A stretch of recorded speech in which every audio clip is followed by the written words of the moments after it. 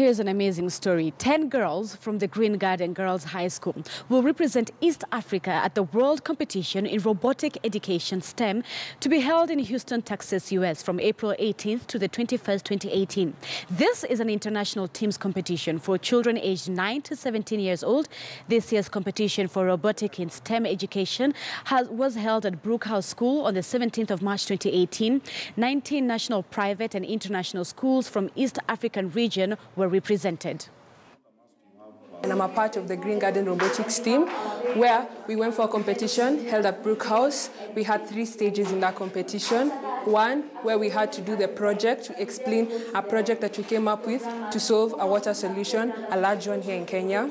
2, we went for our core values, where as a team, we explained each and every skill we learned from the project. And 3, we also participated in now the robot-technical part, where each and every school comes with their own robot and they are programming, and you perform and solve all the challenges that you have been placed for on the board.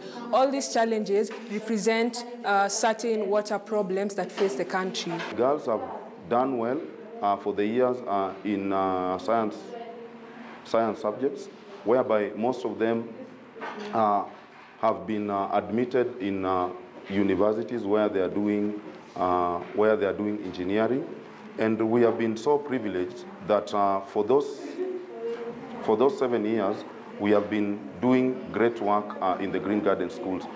We have Legos that can only be accommodated for a few learners, but would like the whole school to be part of the robotics team.